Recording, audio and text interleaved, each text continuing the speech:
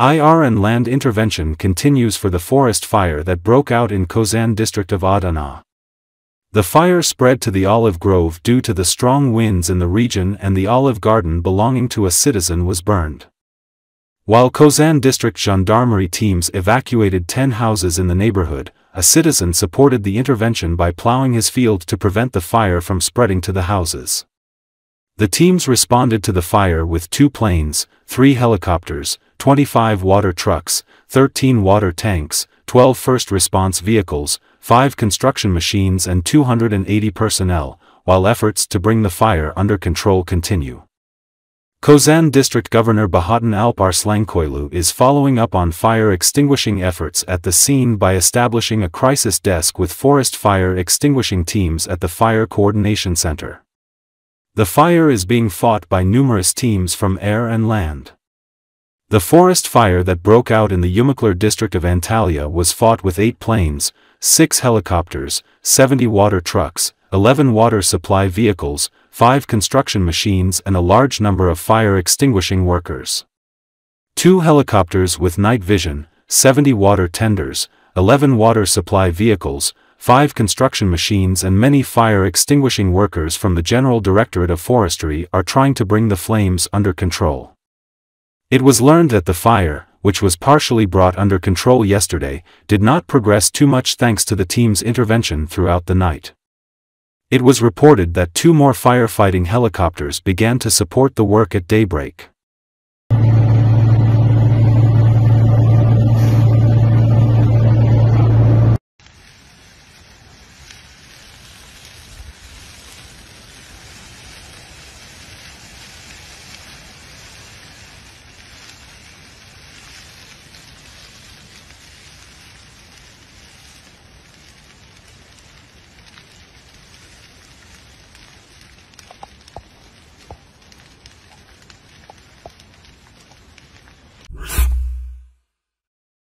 Russia complained following a missile strike on the Kharkiv airfield in occupied Crimea, admitting it lacks time to build proper shelters.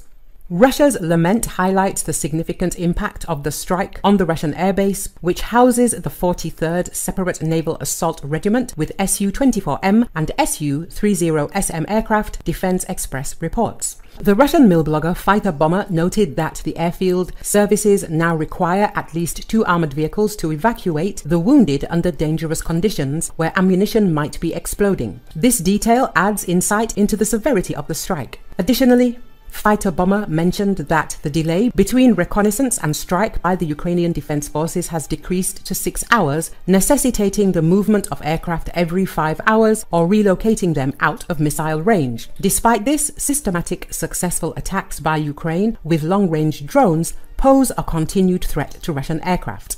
Amidst these operational challenges, Russia faces a significant issue. It lacks reinforced concrete arched shelter structures for aircraft like the Su-27, Su-30, Su-34 and Su-35, a problem persisting since the 1980s. Moreover, reports indicate that tourists are taken to a beach camping site through the airbase territory near Kharkiv, comprising secrecy. This situation underscores the juxtaposition of military facilities with tourist sites, a standard occurrence that further complicates security measures. Now there is an additional reconnaissance of this strike, but we can preliminarily say that ammunition depot was targeted and, as far as I know, it is detonating.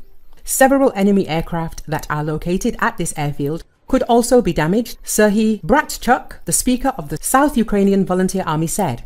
Bratchuk recalled that before that, the Kharkiv airbase had been hit in January, and the occupiers may have hoped that there would be no strikes on it in the foreseeable future. As Bratchuk said, they did not even have time to launch their aircraft for defense. There have been at least 16 of them at the airfield recently. We are talking about the Su-34 and Su-35, but it's not just about aircraft. Here it is necessary to understand, in my opinion, a more serious thing. Aircraft were damaged, and it is good when aircraft are being shot down or destroyed. But, in my opinion, the main thing is to destroy airbase infrastructure, because this is what ensures the flights of these aircraft. There will be no infrastructure, there will be no takeoffs, and moreover, there will be no landings. and at a minimum, the enemy will move their aircraft to a longer distance, for example, to the territory of the Russian Federation, which increases both the approach time and the ability of Ukrainian air defense systems to respond in the event of an enemy air attack. And most importantly, our people will have more time to hide in a safe place, commented Serhiy Bratchuk.